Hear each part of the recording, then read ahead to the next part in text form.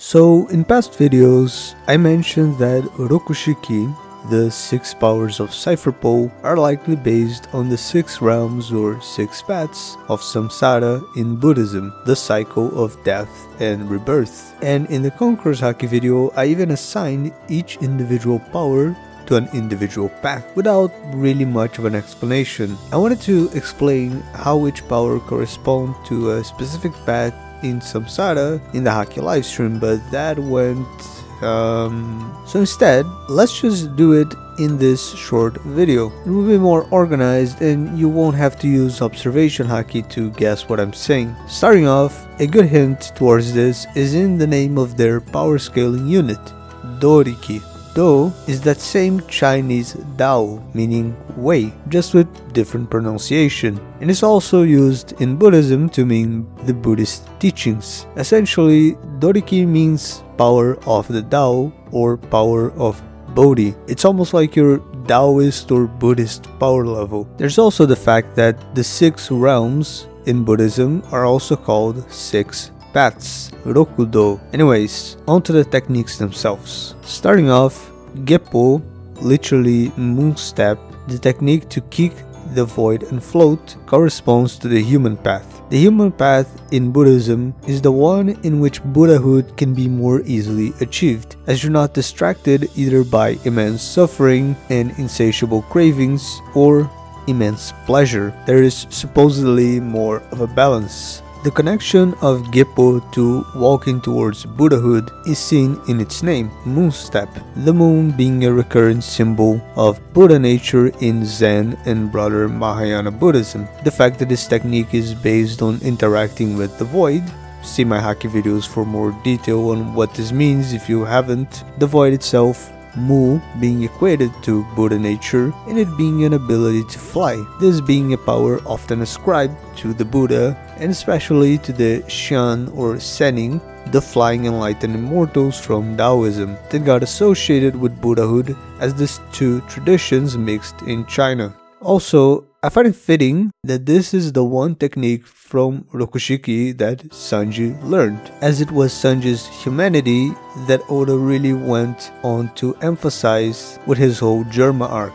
Kamiye, literally paper drawing, which allows users to effortlessly dodge attacks, corresponds to the Deva or God path. Here is our first instance of something we'll see with other Rokushiki names. Puns. Kami, other than meaning paper, also means God. Actually, going further with the pun, Kamiye could be a meeting or gathering of gods. The one guy in One Piece who literally claimed to be God, NL, was also noted for his proficiency in observation haki. I've talked about in the past how Fukuro, sensing the power levels of the CP9 agents, which he called a part of Rokushiki style, was a pretty clear case of observation. So my guess is Kamiye probably involves some degree of intention sensing from observation mixed with extended flexibility from some level of Seimekikan to effortlessly dodge attacks.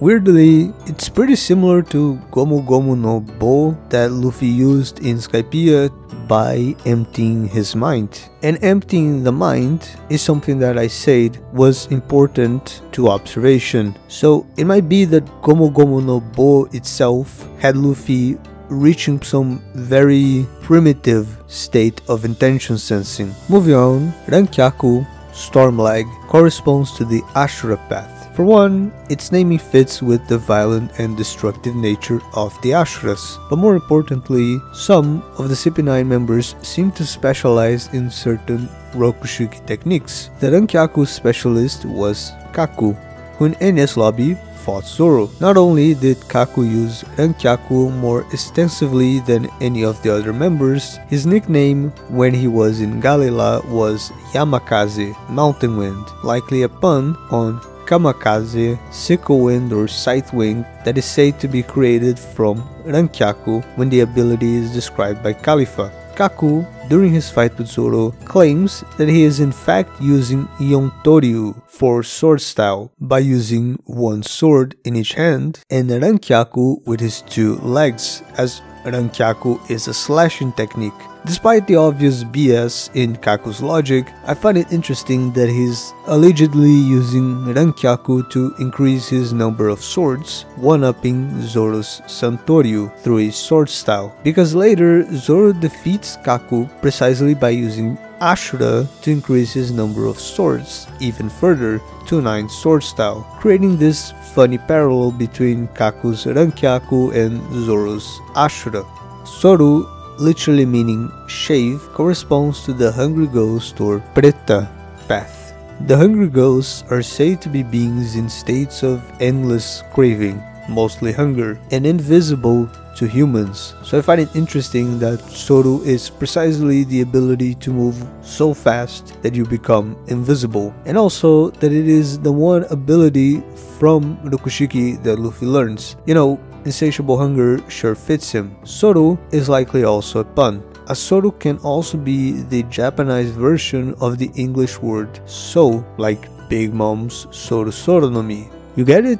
So, ghosts. Interestingly, Big Mom also suffered from near insatiable hunger. Anyways, back in my Haki Foundations video, I argued that Haki is simply using a person's bioavailable energy in a natural ways. The same energy that is used by the body to function, essentially stamina. And also that the Haki flow techniques that Hyogoro taught Luffy about moving the Haki or the Ryuo from parts of the body that don't need as much is thus moving this bioavailable energy. The purpose of this in the context of what Hyogoro was teaching Luffy was to use this energy flow for a mission.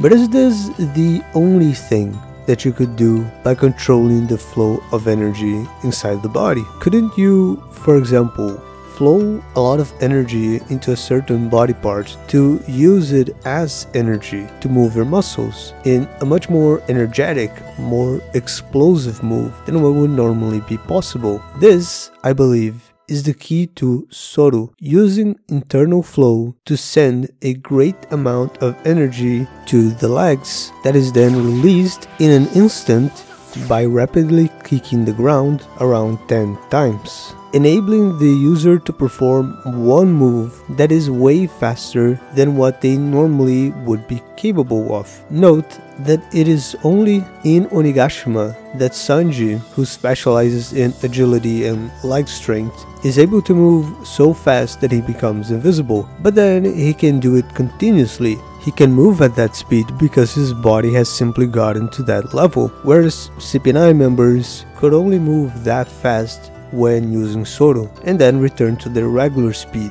as that speed is something they are only capable of by using energy from all over the body via inner flow in one explosive technique. It's not a movement speed they are able to sustain. This is also why Luffy was able to use Soru only when using Gear Second, while Rokushiki masters can flow their energy to their legs via Haki flow. Luffy can achieve the same effect by forcefully flowing his blood, which carries the bioavailable energy as glucose and such and oxygen to the different parts of the body. Physically forcing the increased flow of his blood is just a different way of controlling the flow of his energy. Tekkai, Iron Body, corresponds to the Hell or Naraka realm. The Buddhist Naraka are divided into hot and cold hells. For hot hells specifically, the use of iron in descriptions is very frequent. The ground is described as being made of hot iron heated by huge flames. The tortured beings are attacked by others with iron claws, or cut or impaled by demons with iron axes and spears, etc. The one who seemed to specialize in Tekkai in CP9 was Jabura, being the only CP9 member able to move using Tekkai on his whole body, a style he called Tekkai Kenpo. He fought Sanji in a similar way to what happened to Kaku and Zoro. Sanji was able to defeat Jabura by using Diabo Jambe, Devil Leg, like Sanji had to use the Flames of Hell to pierce Jabura's Hell-forged iron body. Also, I kinda suspect Jabura was named after Dabura from Dragon Ball Z, who was the king of the demon realm. Moving on, Shigan, finger gun, corresponds to the animal realm. Something we see with the CP9 members and even former member Who's Who is that they each seem to have a very strong animal theme, even ones that don't have Zoan devil fruits. More than with any of the other Rokushiki techniques, it's with Shigan that their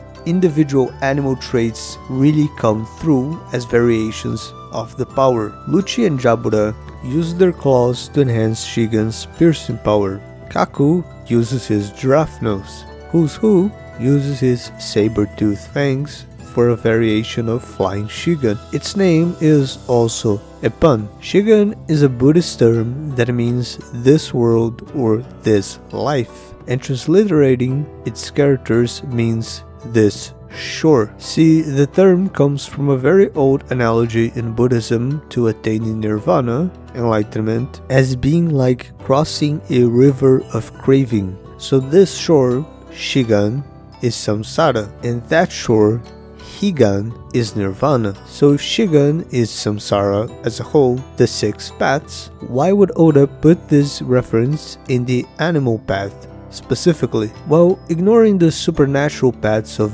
gods, Ashuras, ghosts, and hell beings, really you have animals and humans, who actually are animals. In a way, Samsara, the cycle of death and rebirth, is the cycle of sentient life, animal life. And finally, we have the seventh technique, which corresponds to transcending samsara, reaching nirvana, Higan, appropriately named Rokuougan, six king gun, or staying with the pun of Shigan, the shore of the sixth king, the shore of the one who has mastered the six paths and transcended them. Rokuougan is described by Lucci as something only available to those who have mastered the six techniques. So I believe that certain aspects of all the other six powers are used for Rokuougan, such that mastering them builds the foundation for Rokuougan. As I have described in the Nature Haki video, I believe that to some extent Rokuougan transforms Haki into impact, which is why Luffy compared the effect to that of an impact or rejectile. Now, what is the downside of impact or rejectiles? Right, the backlash that hurts the user. So to safely use something that emulates an impactile, it would be necessary to protect your body by reinforcing it with armament, especially the hands, which is why mastering Tekkai and Shigan is essential. Tekkai makes it very difficult to move, but that doesn't matter since the user is completely still when using Rokuougan. The technique likely requires using a great amount of energy of Haki at an instant, thus why mastering Soru would be essential. To master the internal flow technique, to flow a great amount of Haki from all over the body to the hands to be released as impact. The fact that it uses such a great amount of energy from all over the body is likely why we see Lucci panting, catching his breath after using Rokuougan. And being a nature haki technique, practice with the other nature haki techniques of Rankyaku and Geppou likely helps. But how would Kamiye help at all? Well, remember I said Kamiye likely uses some degree of observation, and in the observation haki video I talked about how observation involves tuning your haki to sense the ripples on the void.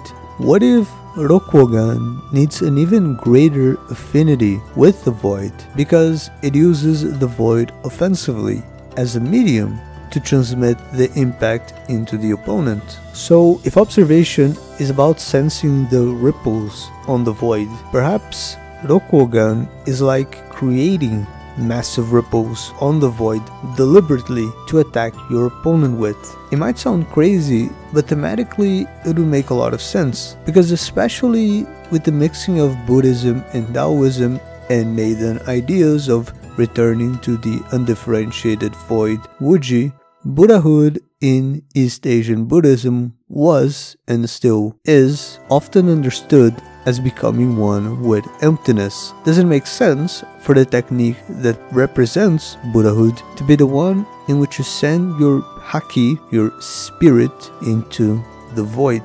Also, before I go, I don't really think this means anything, but at the very least, it seems like a fun coincidence. The terms Shigan and Higan are also used in Japanese Buddhism when talking about Sanzu River, a legendary river that separates the land of the living from the land of the dead. This is why the spider lily, the flower associated with death in Japanese culture, is named Higambana, flower from Higan, from that shore. Legend is that it takes a toll of 6 mon to cross the river. Mon was the lowest unit of currency in Japan from 1336 until 1870, over 5 centuries. The higher units of currency being in order Shu, Bu, and finally Ryo. Sounds kinda similar to Wano's Ryuo that had this cultural focus on the flow of haki, allowing even emission, right? Well, the rate of conversion was such that 4,000 mon was equal to 1 Ryo. I'm just mentioning this because it turns out that the one guy who could use Rokuougan that I said needs internal flow, Lucci, had a Doriki of exactly 4,000. Anyways, that will be it for this video, guys. Let me know your thoughts in the comments and ciao.